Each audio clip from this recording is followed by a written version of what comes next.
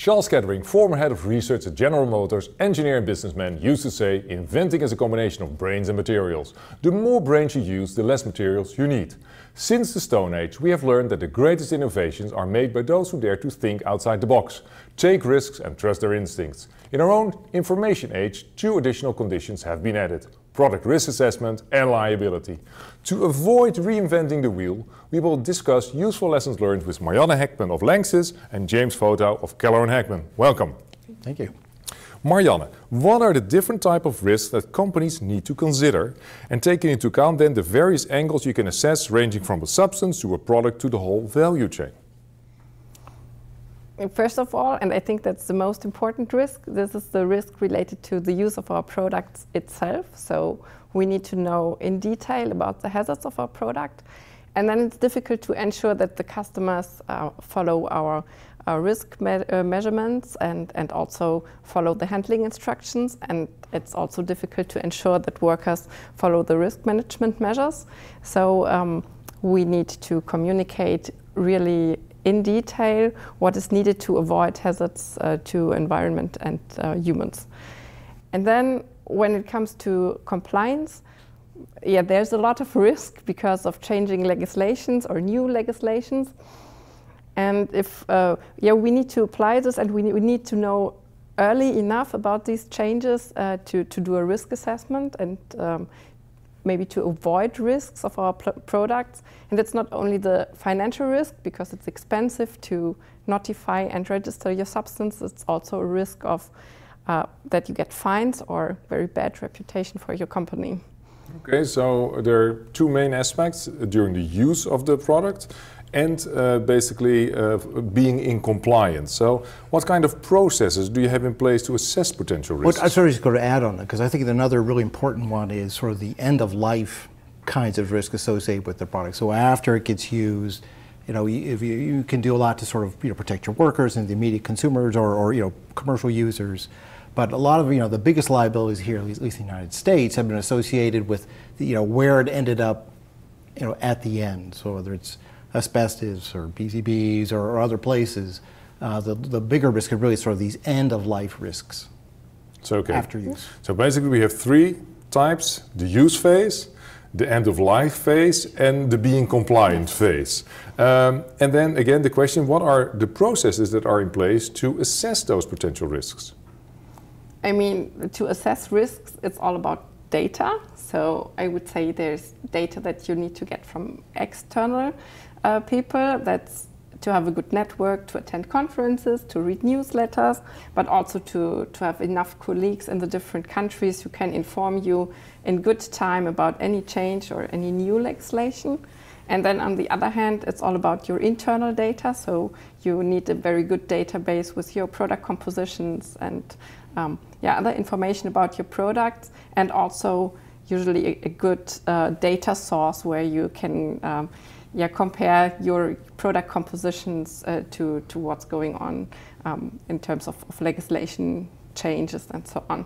And then if you have all this data together, you can start your risk assessment. Okay. But and I think the other, to go with the data though, you also need to have sort of a comprehensive sort of risk scenario, looking at all of the ways it could be released in the environment, the way people could be exposed, transformation products. We need to think through, again, sort of the whole life cycle to identify where you may want to gather data for. Okay, and once you have made that assessment, then the next step is of course risk mitigation. How do you do that? Well, a variety of ways, right? If the risk is with workers, then you may prescribe PPE. You may communicate that through SDS or otherwise about engineering controls. You may restrict the markets that you sell to because it may be safe for this kind of a use, but really inappropriate. It can't be managed safely by a customer for another kind of use. So I think it's sort of a combination of both sort of the markets that you choose, and then I think the sort of the guidance that you provide for your customers. So basically, you need to understand your complete value chain from start till finish, and even the end of life stage. In that value chain, would it be sometimes useful to make random tests to assess the quality and risk of a product? I think that's very difficult to make random tests. I mean, what do you want to test? You can test the specification of the raw materials you get. Then you might get an idea if you have any restricted substances or in the product what you're buying. But in the end, if you find something that would immediately disqualify your raw material supplier, and also on the other side, when you know something about your customer and which would disqualify your customer and you selling the material to the customer, yeah, that's a difficult question, and also it's very time-consuming and resource-intensive to do tests. Yeah. But it's maybe also a little bit because you're in the specialty chemicals, so you're talking about the raw materials. James, I'm sure you can come up with an example where one of your clients has a product and they want to know if there's, for instance, PFAS inside. Right. How do I test this? I was going to say, it may be very different when you're sort of the producer as opposed to like a formulator or someone else who's actually producing an end product. And there, we had the experience here recently of people unexpectedly discovering benzene impurities in a bunch of consumer products who weren't aware that the process by which another product, a component was made, at least presented a risk of producing benzene, and that was certainly a problem. So so you'd have to know. I think you make an excellent point. I mean, you need to know what you're looking for. But if you had a process where you thought there may be a risk that some important impurity might be present, whether it's benzene or asbestos in talc powder, that you may have a very sophisticated program to make sure those things are out. But I'm afraid in some cases you may not know that you need to do that test until you've had some kind of unfortunate incident. Yeah, so it's basically then you need to know that you need to find the needle in the haystack. In the Stone Age time, by the way, they burned the haystack to find the needle, but that's another thing. Oh, and you raised the point about sort of the regulatory risk also. As chemicals have become, many more sort of subject to restriction. Particularly if you're further down the supply chain, it's kind of hard to know what sort of small quantities of things may be there. So in the United States, you're testing for like PIP 3:1, which has been recently banned in almost all uses. Is going to maybe be important, or other kinds of things that have experienced bans, just to make sure, particularly you don't have good insight to your full supply chain, to make sure those things aren't present. Okay. Hey, and how important will management of change process become in a product life cycle, given the ever-expanding regulations? It is important and even becomes more important all the time. So, I mean, when I come with an EU REACH perspective, then it becomes very difficult, because when you apply what you know about your substance identity from EU REACH, for example, then you would end up having substances no longer listed on global inventories any longer, and then you somehow need a good way through this without interrupting your business all the time, and but still fulfilling the regulatory requirements in the different countries. And also, I think when it comes to hazard assessments and when you know about hazards of your product, you have to communicate that very quickly, and also apply the risk assessment what you have worldwide. So that's very important. Yeah, I was going to here we're going to mention PIP 3:1. There's a very important incident here where that product had been banned, and many sort of article importers and sort of end users didn't understand that it was actually a component of a lot of their parts. And there was sort of an existential crisis because it was banned. They were, all the massive inventories. People didn't know whether their inventories were compliant or not, but there's reason to believe they might not have been. It took a sort of a special act of EPA, a sort of act of forgiveness, to allow people to have time to figure out whether their products are banned or not, or substitute. But in any event, if companies, I think, had appreciated that PIP was going to be banned, that they had enough time to go and look and see, anticipating this change, to see whether it was an issue for them. Okay. How can companies balance the need for innovation, which there is, of course, with the need to minimize product risks? It's so difficult to innovate now, I would say, because if you start innovating, then you spend a lot of money on research and development, and maybe building new plants, scaling up, whatever, changing existing processes. And once you are there, you add hundreds or millions of dollars doing tests for compliance. And in the worst case, you end up with some classification and nobody wants to buy your product in the end. So I think the best way forward is to start in steps, start with small volumes, use the possibilities of do small volume exemptions, polymer exemptions in different countries, that you can learn step by step about the hazards of the product, and only scale up when the market allows it, and when you have sales in higher volumes. Because in the end, if you do the full reach analysis, you would always find all the hazards and risks your product has, usually. Yeah. Right. And the cost of doing all that work when you don't have a market yet would sort of kill the product before it ever got off the ground. So I would agree with you completely that I think you need to sort of match your sort of investment in research, looking at safety, with sort of the scale of development. And certainly you can limit practical environmental and human health risk if you're just dealing with small quantities as opposed to large ones. So. Yeah, and even in the lower tonnage bands, the tests you have, that you get a very good indication of the hazards the product has, and then you might want to stop and not do like the OECD 443 and end with a reprotox classification, and then you don't have any market with for the rest yes. of the lifetime. Yeah. Hey, can you share some intriguing examples of risk assessment that should have been implemented or executed more thoroughly? Yes, so first of all, when I come back to this EU REACH topic where you have your substance identities, we had several examples where the different teams in the world handled this issue differently. So that led to a lot of discussions with customers on the one hand, and also with the authorities in the different countries. And in the end, we had to notify the substances in the different countries as new chemicals with all the testing. So that should have been done earlier.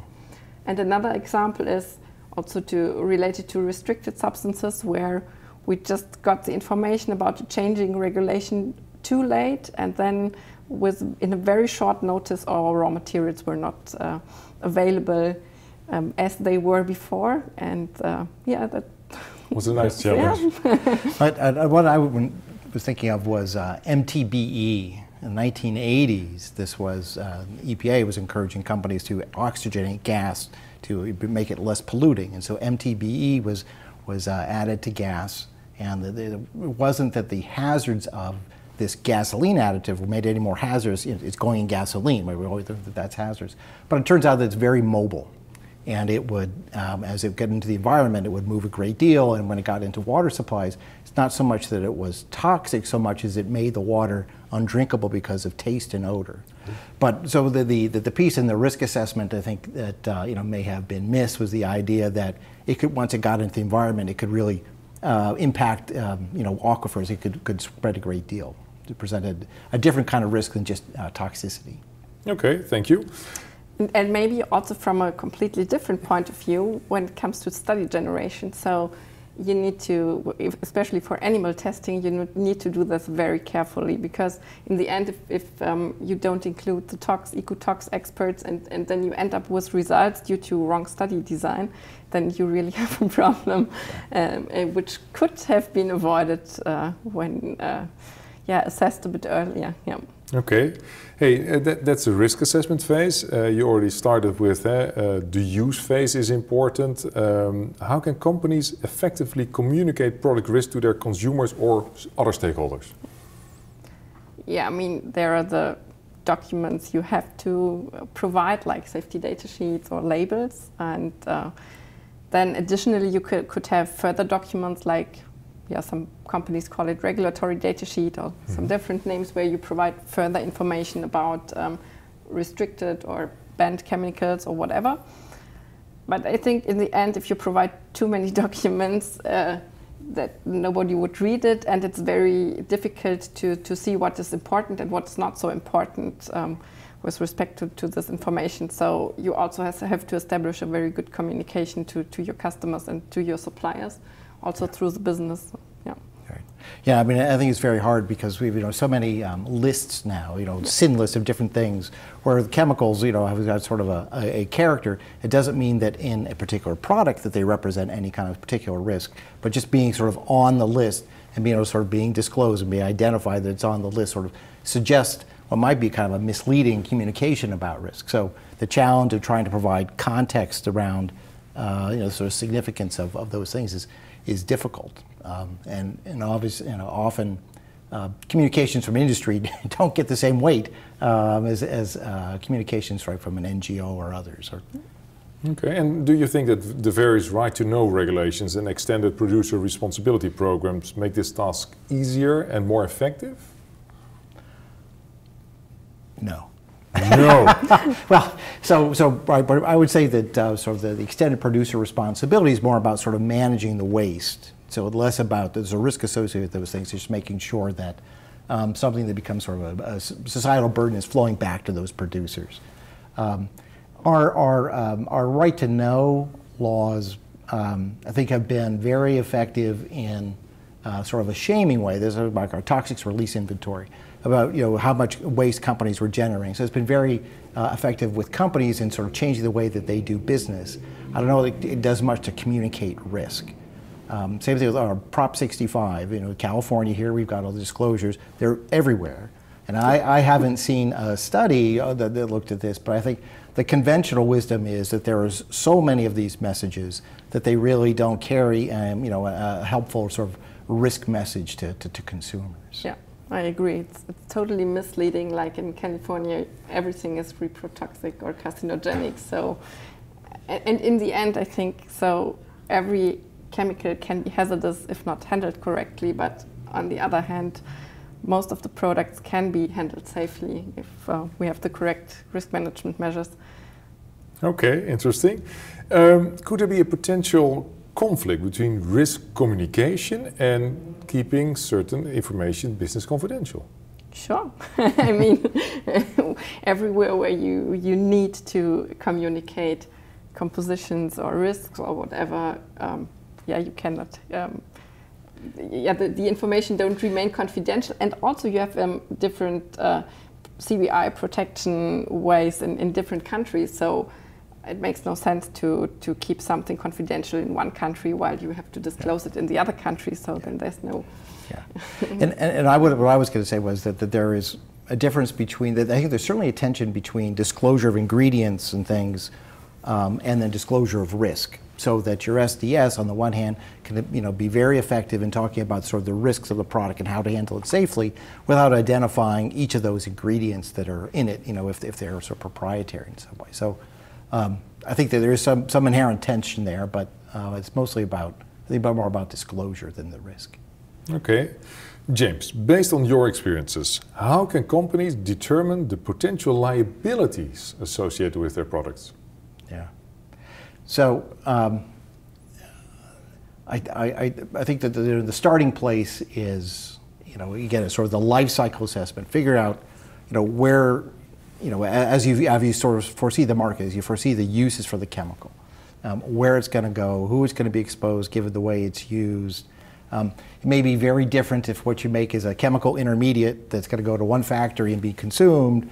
You got a sort of limited set of risks associated with that, as opposed to something else that may end up in a consumer product, really with really wide use with exposure to its consumers. So I think really looking at the product and understanding where it's going to be, under sort of what conditions, at least to the extent you can forecast those things, and then try to do the work to figure out where the hazards might be associated. Or I say risk, I say risk associated with it in those uses. But you really need to think about, again, sort of the whole life cycle and understand where these exposures and releases may be. Okay. Any experience that you want to share here? I think what is difficult with this is to know everything in the whole supply chain and until the end of the product life cycle. So you have to gather all this information, and very often customers or suppliers don't understand exactly what you need and what you are asking for. And then to evaluate the risks based on this information you have, it's difficult, yeah. Yeah. Okay. And I was going to say, it's like with new chemicals, we often, usually it's sort of a specific use for that. It's being developed because there's some particular kind of need. So there is sort of an anticipated market. It may be easier there than it is with the other things that have sort of wide range of uses. Okay. Hey, James, what are some of the most common legal challenges that companies face in relation to product liability? Why do they call you? Well, I was going to say sort of in the sort of the realm of kind of product liability, like litigation and claims. They're around the science. These sort of the difficulties, sort of dealing with the uncertainty that you have around what sort of hazards are, and sort of in relation to standards of government determination. So I think about like glyphosate, where here we've got the IARC is like the only agency in the world, I think the only agency in the world, that thinks it might be a carcinogen. Everyone else who's weighed on this, United States and Europe, sort of agreed that it's not a carcinogen. Yet the producers there are facing billions of dollars in liability over cases. That it turns a lot on sort of whether or not this is hazardous or not. So it is dealing with the science. I think being able to sort of communicate, requiring, I think, others who sort of evaluate things to communicate the uncertainty around their judgments. We often get numbers. This is a safe number, without communicating, but actually the real range. But it might be that 10 times or 1,000 times that might also be safe. We just don't have the information to draw that line any better. So I think issues of sort of reconciling the science, I think, are really difficult. Okay. Marianne, if a company identified the risk in one region, for instance, a substance is tested carcinogenic, let's say in Europe, should they act globally then? Sure, but because it's our responsibility. I mean, we shouldn't do only the bare minimum. We should always think globally and align the risk assessment globally. It makes no sense that the product is carcinogenic in one region and then in another region it is not. James, you just came up with the example where only in a certain area it was carcinogenic, and then should they implement it globally still based on one source? Right, and I think it sort of depends on the circumstances. Certainly, you've got a government determination that it's a carcinogen. You've got to take that seriously.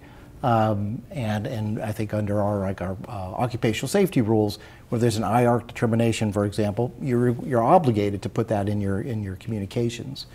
The response to that information in other regions where it's not sort of regulatory, doesn't have a regulatory effect, I think you may be a little more nuanced. I mean, you may want to, I think while bearing in mind that there is at least this one determination, see whether there are other views, or how much uncertainty is associated with that determination, before you act, to do like a ban or something like that. So, seriously, definitely got to take it seriously. You may not need to take all the same actions as you do, in the original jurisdiction. Okay. A final question: what are some emerging trends and best practices in product risk assessment and liability management? I think best practice would be to share more information also within the companies. So not only internally. So I would always be interested to share some lessons learned with other companies, because everyone is like, they wouldn't disclose what's going on and don't talk about their problems. But in the end, it helps everybody to learn from others and. Let's say not say from the mistakes, but from the problems or the issues others have. Yeah. And then I think for the future, since there is so much going on regarding data, I think there must be better IT solutions to help assessing the risks and getting all this data together. Yeah. And I was going to say that in terms of sort of managing liability risks and I think companies are doing all, and regulatory risks, but I think companies are learning a lot more about what the nature of their supply chain, what really is in all the products, so they're in a better position to respond to identify hazards, respond to regulatory kinds of concerns. And then I'm not sure that product safety has been the driver for this, but certainly the drive for circular economy and sustainability has, I think, changed the emphasis of a lot of product chemistries and development initiatives that I think have incidental benefits. I think they tend to produce safer products as a result. Marianne, thank you very much for your important insights in risk assessment. I hope it will prevent others from reinventing the wheel. And James, as an American lawyer, I'm sure that we can agree that liability is another great invention.